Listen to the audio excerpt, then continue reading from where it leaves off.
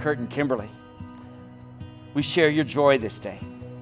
We welcome you, your family, and friends, as today in the presence of God and each other, you establish between yourselves this lifelong partnership. May the Lord hear you on this your joyful day. May He send you help from heaven, protect you.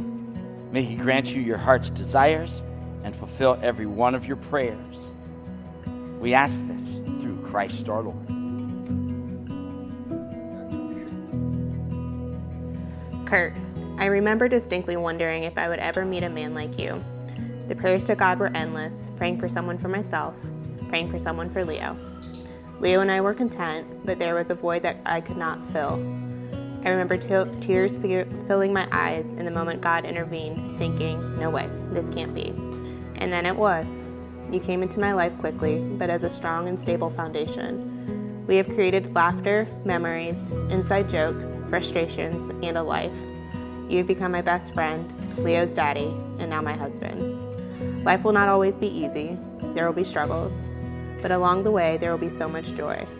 I wake in the morning knowing that whatever may face my day, I come home to your constant presence, a presence that is loving, supportive, and protective. I promise that not only today, but every day, that I will love you. I promise to cherish you, to clean excessively when I become stressed, to laugh with you, to never break down cardboard boxes, to confide in you, to lose in rock, paper, scissors, to pray for you, to fold laundry horribly, to walk this journey alongside you. I love you, Curt Joseph.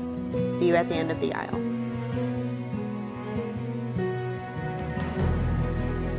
Kimberly, I cannot wait to spend the rest of my life with you. Jill managed to do one thing right, and that was setting us up. It doesn't feel like long ago when we first met for that not awkward at all first date. You are everything a guy could ever want and more, and I'm beyond thankful to be the guy that gets to spend forever with you. See you at the altar, Curt Ream.